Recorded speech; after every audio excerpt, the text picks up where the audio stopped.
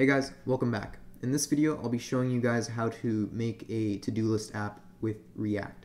I figured that this was a really easy beginner project to do if you're just starting out, and it's a fun one to do as well. I'm going to first show you what the app looks like and how to use it, and then we can start creating it. With that being said, let's begin. Alright, so this is the app, and it just says to-do list at the top, and it has an input field where you can type in your to-do and a button to add that to-do. So for example, I'll type in read a book as a to-do, and when I hit add, it will clear the input box and display the to-do below. I can add another one that says go to the gym, and when I hit add, you can see that it also adds this to-do right here. Now if I want to remove a to-do, then I can just click the X button next to it, and if I click it, you can see that it removes that specific to-do from the list of to-dos. If I want to remove this one as well, I'll just click this X button and it's going to be removed. So now that you've seen how this app works, let's start building it. So first you need to open your terminal and type in npx create-react-app and then the name of your React app, and for the sake of this tutorial, I'm just going to call mine React-to-dos, and I'll hit enter and it's going to start creating my React app. Now this process will take a while, so I'll speed up the video.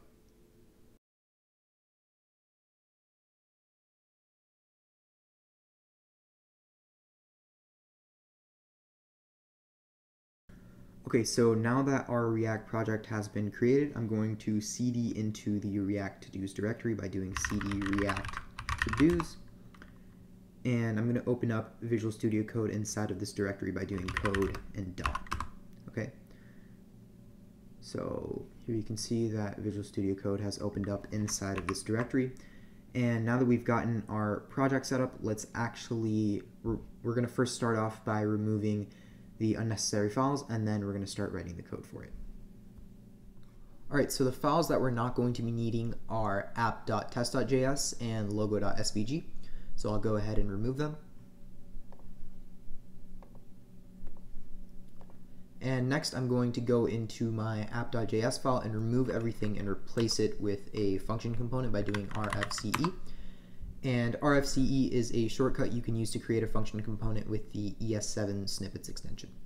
So next I'm going to import useState along with React, and you'll understand why we're going to need this in a while. And if you don't know about useState, I'd recommend checking my video on it, which I'll link in the top right corner. Okay, so once I've imported useState, I'm going to create two state variables, and one of them is going to be an array that will store the to-dos, and the other will keep track of what the to-do is or what we enter into the input box. Okay, so to do that, I'm going to do const list set list, and this will be equal to an empty useState array. Okay, and then the next variable is going to be const input, and this is what we type into the input box. So set input, and by default this is going to be equal to nothing. It's just going to be an empty string. Okay, so now we can work on the actual web page, and for the actual web page, I'm going to create a div here, and I'm going to create a header tag, and inside this header tag, the header is just going to be to-do list, which is the same thing that you saw in the demonstration which I showed earlier on in the video. Okay, so now that we've gotten the header tag, I'm going to create the input box. So for the input box, I'm going to do input, and then type is going to be, of course, text. The value is going to be input, and on change,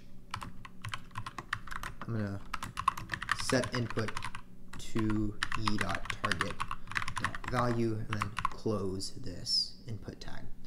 So this right here, value is equal to input, basically means that the code is going to bind whatever the input variable is with this input field, and this on change event handler will listen for any characters that are typed in and will set the value of the input state variable, which is this right here, to those characters. So for example, if I were to type in read a book, the value of the input state variable would be read a book. Okay, so now that we've gotten the input field, I'm going to create the add button. So to create the add button, I'm just going to create a button tag, and this will just have add.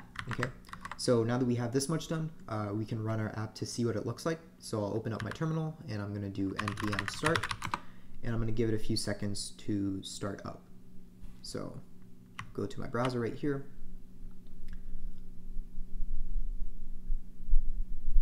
And here you can see that we have our header, which says to-do list, our input box, and a button that we can use to add to-dos. So now that we've gotten this much done, we can move on to actually adding the to-dos and storing them into our list state variable. All right, so to add the function to actually add to-dos, we're gonna go into our code, and I'm going to write down the code to add the to-dos, and I'll explain what it means. So I'll start now. So const add to-do, we'll take in a to-do, and then create a new to-do that'll have an ID of math.random, and the to-do is going to be equal to the to-do that was passed in. Okay. And next, add the to-do to the list. So to do this, we can just do set list, and then new to-do, and then clear input box. So to clear the input box, we can just do set input to an empty string. Okay. So this is the function for adding to-dos. So it's going to first take in a to-do right here, and then it's going to create a variable called new to-do, and this will be a JSON object. And this new to-do will have an ID, which is used to identify the to-do, and you'll understand more as to why we need this ID in a bit. And this ID is just a random number, and then we're going to have the actual to-do, which is going to be the to-do that is passed in to this add to-do function. Okay. Next, we need to add this new to-do to this list array right here. So to do that, we use set list, and this will basically append this new to-do to the existing elements in this list, which is why we have these 3 dots right here to indicate those existing elements. Okay. And once we've added the new to-do to the list, we're going to want to clear the input box so that the user knows that the to-do has been added, and if they need to add another one, it's already been cleared for them. So to clear the input box, we can just do set input to an empty string. Okay. So now that I've went over this, we're going to want to trigger this add to-do function somehow. So to do that, we can add an on-click listener to our button right here. So to add the on-click listener, we can just do on-click. So call an arrow function, which will trigger that function. So add to-do, and then pass in the input, which is the to-do. Okay. So just to go over this again, this on-click event listener will listen for any click events happening on our button, and for every click event, it will call this add to-do function and will pass in the input, which is what we enter into the input box, as the to-do. So now let's try this out. So I'm going to go back to our web page, and I'll just enter get groceries, and if I click add, it should clear this input box, which will indicate that the to-do has been added to the list array. So I'll click add, and here you can see that it clears this input field, meaning that the to-do has been added. So now that I've showed you how to add to-dos, I'm going to show you how to display them and also how to delete them.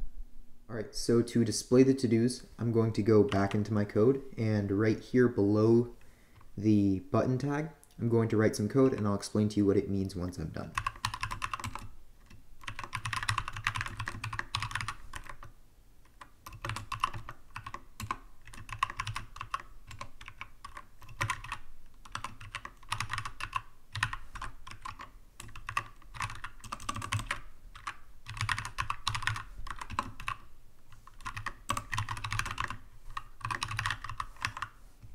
Okay, so what we're doing here is basically taking all of the to-dos that are in this list array and mapping them. So first we have this unordered list, which we create using this UL tag right here. And then we map each to-do to a list item tag, which is this li tag right here. And when we use this map function, each item needs a key. And earlier I told you that we'd be using this ID right here.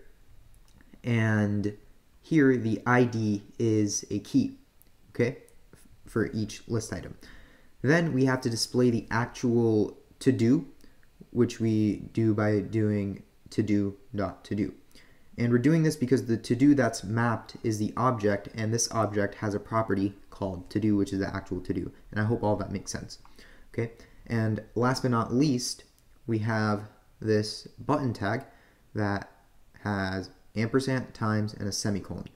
And if you're wondering what this is, it's the X button that websites usually have when you want to remove an item. So if we want to delete a to-do, we'd be using this button, and I'm going to show you in a bit what this looks like, and you'll see how this looks. So now that we have this much done, I'm going to go back to our web page, and for example, I'm just going to enter in cook dinner as a to-do, and once I hit add, you can see that the to-do is being displayed right here, and next to it you can see the X button, which is going to be used to delete this to-do, and we're going to be adding functionality to that later.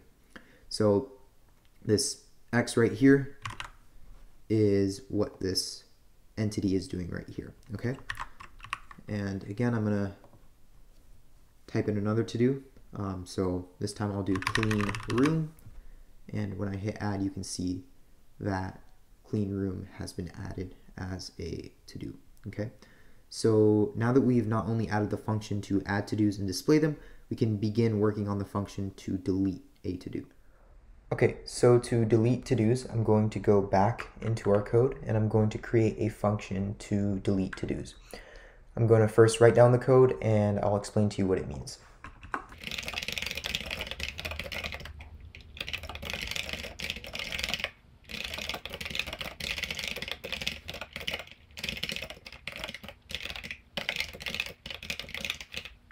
Okay, so this is the code to delete or remove a to-do from this list array. So it's going to first take in an ID, which is going to be the ID of the to-do that we want to remove, and then it will create a variable called new list, which will contain all the to-dos aside from the one we want to remove. So this list.filter will check each to-do, and if the to-do's ID is not equal to the ID of the to-do that we want to remove, it'll add that to-do to this new list, excluding the to-do that we want to remove. And I hope what I just said made sense. And then finally, we want to set the value of this list state variable to this new list by doing set list new list, and new list will now be equal to the list without the to-do that we want to remove. Okay, so now we need to actually trigger this function, and to do that we need to add an on-click event on this delete button right here. So I'll go to this button right here, and here I'm going to do on-click, and I'm going to call this delete to-do function, and I'm going to pass in the to-do.id as the argument for this ID parameter. So I've saved my code, and if we go back to our web page to test it, let's enter in another to-do first. So I'll enter in test to-do app as one of my to-dos, and when I hit add, you can see that it's been added. Okay, so now I'm going to click this delete button, and you can see that the to-do is deleted. So I'll click this, and I'll click this, and you can see that our to-dos are being removed as they should be. And I'm going to enter in another to-do. So here I'll just say go to the gym, and when I hit add, you can see that it's adding this to-do to the list array and also displaying it. And if I click this X button right here, the delete button, it's going to remove this to-do. Alright guys, that's pretty much it for this entire app. We've implemented this UI here where we can enter in to-dos and remove them, which was the whole objective of this video. So yeah guys, that's pretty much it for this video. I hope you enjoyed and found this informative. Also, I would like to say a massive thank you for helping this channel grow to have over 1,000 subscribers, which is an amazing milestone and a large one as well. And I'd also like to apologize for the lack of uploads recently, but I've been busy with school and I haven't really gotten time to record, so I do apologize for that. But other than that, thank you so much for 1,000 subscribers. I hope you found this video to be informative, and I hope you learned something. And with that being said, I'll see you in the next video.